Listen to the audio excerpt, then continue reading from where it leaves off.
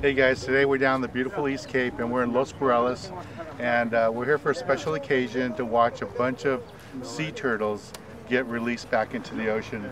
This is a group here that does it. It's a nonprofit, local nonprofit that organizes it.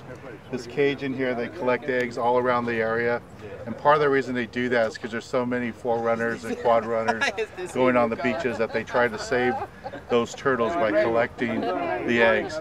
They bring them in a secured area here, they let them hatch, and then they release them out. So we're going to be part of it, and then you can see a bunch of little tiny turtles right here ready to go.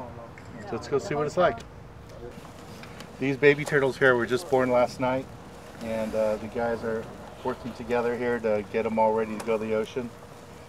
And they have them in this protected area so that the turtles have a better chance to survive. Some of the hotels down on the other side of Los Barreles have barriers on the beach to keep the quad runners from running on the beach, because those quad runners would run over and kill all these eggs. So groups like this nonprofit, go around, collect the eggs, bring them in a secure area like this and let them be born, and then they're going to release them.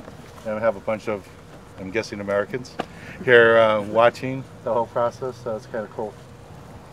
We're a non-profit group. It's called Grupo Tortuguero de los Barriles. So Tortugueros means people who work with turtles. Grupo, it's a group of people doing this this job, and most of them, my brother is the one who started this about 6 years ago, and I joined him four years ago, and since then we were just working, and plus nephews, my wife, brothers, we all help a little bit, and sometimes we have a lot of volunteers. If you like doing this, they come and help us. But it's totally a non-profit group. We don't get paid for doing this. This year we got like 500 today. I think we're gonna put back in the water, I think about 40,000 this year. Cool. So, and it's 1 in 1,000 will make it. So no. If we put in 40,000, that means we're pretty much saving 40 turtles.